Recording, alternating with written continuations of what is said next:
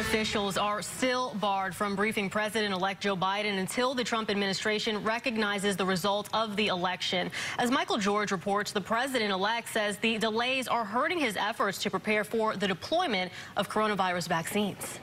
It all came together around. President-elect Biden says President Trump's refusal to coordinate with the transition is putting American lives at risk. More people may die if we don't coordinate. Mr. Biden says the Trump administration is blocking his team from seeing detailed plans for coronavirus vaccine distribution, much of which will take place under a Biden administration. How do we get over 300 million Americans vaccinated?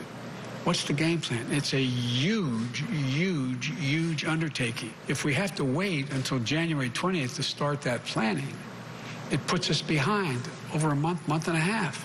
President-elect Biden is still not receiving the presidential daily intelligence briefings. Today, he's bringing in advisors from outside the government to brief him on national security issues. CBS News has learned President Trump plans to draw down U.S. forces in Afghanistan and Iraq to about 2,400 troops in each country.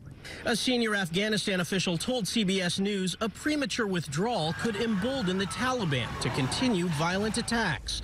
He added, God forbid, Afghanistan will once again become the safe haven for international terrorists. Nothing about the circumstances we face today suggests that if we lose resolve, the terrorists will simply leave us alone. The new acting defense secretary, Christopher Miller, said in a message to employees he wants to bring the current war to an end in a responsible manner that guarantees the security of our citizens.